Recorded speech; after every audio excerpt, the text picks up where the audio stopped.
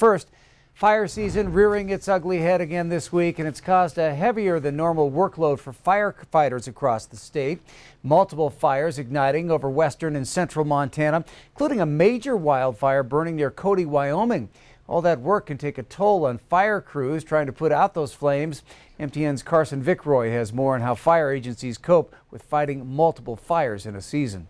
In the Gallatin Valley, fire departments rely on volunteers, especially for an active day like yesterday.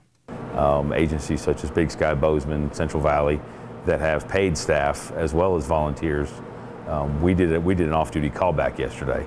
These callbacks are common and expected at this time of year for both paid and volunteer firefighters.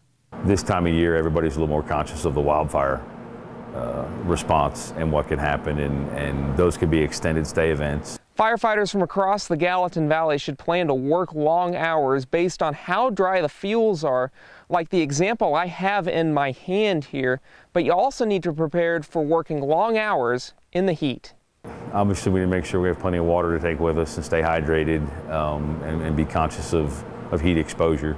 The temperature itself, the ambient temperature itself is hot, but of course the fire makes it even warmer. Yesterday was just one example of why we're not out of the woods yet from these fires. We need to be cautious and conscious of what we're doing, and if you don't have to burn, please don't.